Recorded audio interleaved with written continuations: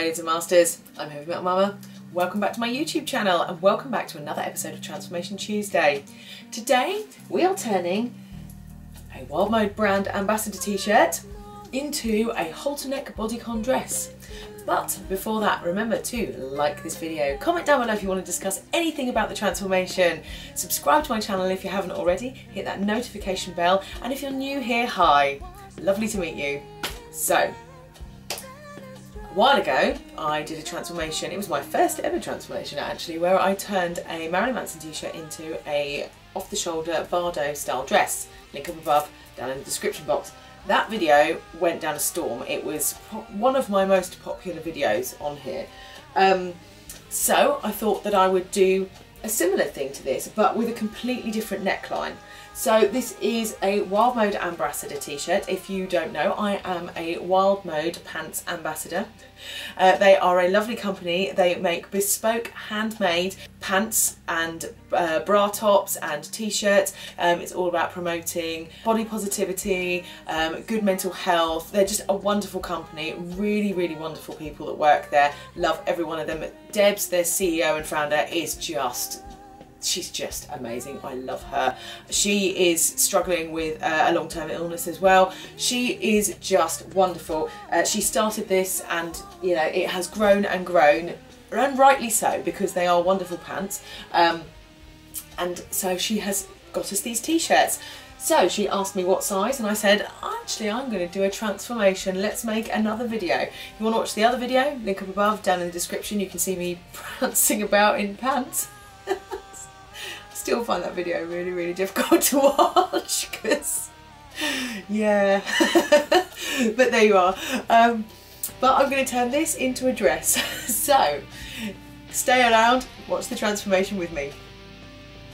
So we have a t-shirt, a ruler, some very sharp material scissors and a piece of tailor's chalk or a sharpened piece of chalk, or you could just use a white eyeliner. So we're taking our scissors and we're making a tiny nick in the top of the sleeve on the inside of the seam, so we're cutting the seam off.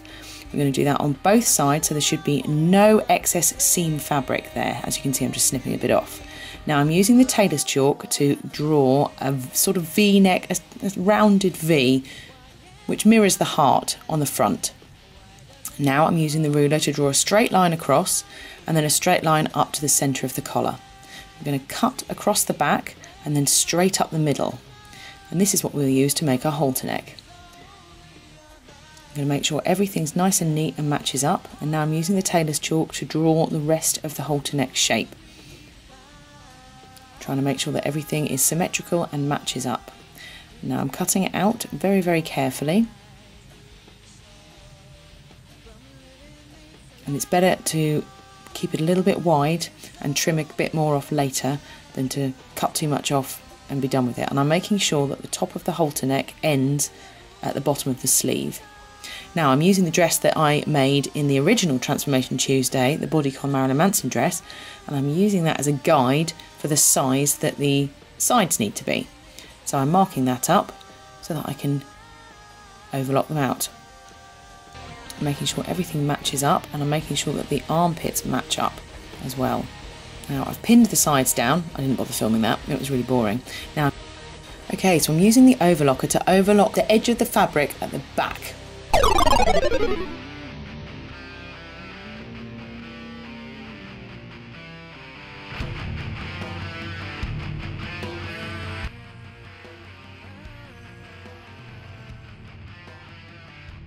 Now I'm using the cutting blade on the overlocker and I'm literally just cutting and sewing up the sides as I go. One side, flip it over and do the other side.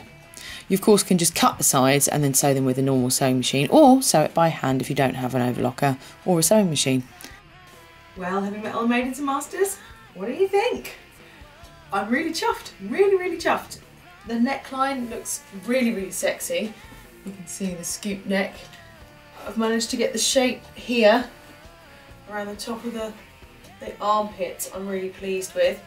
I'm quite pleased with, I mean, this was always going to roll, it's jersey, but I think overlocking it has slightly stabilised it. I might put a little bit of stabilising tape at the back there just to stop it doing it more, or even a little piece of elastic, but I'd need to experiment with that. But I'm really pleased with the shape of it. It's very sexy. It's quite short, so I might, if I'm feeling a little self-conscious, get a little piece of lace and sew it around the bottom. But I'm really chuffed with it. You know, the Bardo one was cool, but this is slinkier. You know, and after all, it is body confidence cult, so you know, you want to be showing off your curves, don't you? So I am really thrilled. I hope Deb is thrilled with it too, and all the other Wild Mode team. Yeah, really chuffed. I hope that I have done the body confidence cult a service by getting body confident in this.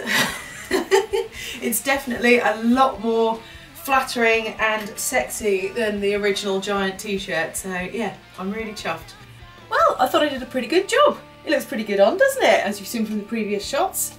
I'm very impressed, you know, to turn it from a t-shirt into a body confident dress. I'm very pleased. It just goes to show that with a little bit of knowledge you can knock up something that's, you know, pretty cool. I'm sure that Deb's, the CEO of Wild Mode, is wetting herself laughing at the quality of my overlocking, but she is a professional.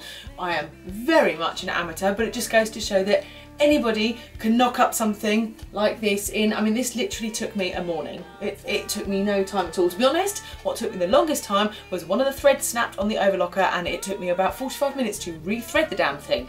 So just goes to show, it's quick and easy. You could even do this by hand if you really wanted to, or you can get these little hand sewing machines. It's like a stapler, but it's a sewing machine. You can get those from Flying Tiger. So if you don't want to fork out on a big sewing machine, you can always pick yourself up one of those. And I got my daughter a little mini sewing machine which even has an automatic button, so you just press it and it sews, and that was I think 35 quid off of Amazon for her birthday. So you know, you don't need to spend the big bucks to be able to knock up your own stuff really easily out of band t-shirts, stuff from the charity shop, whatever.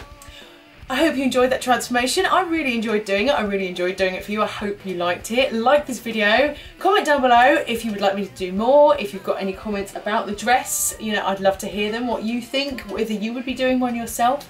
Subscribe to this channel if you haven't already. Hit that notification bell so you can find out every time I upload videos. And remember people, stay heavy.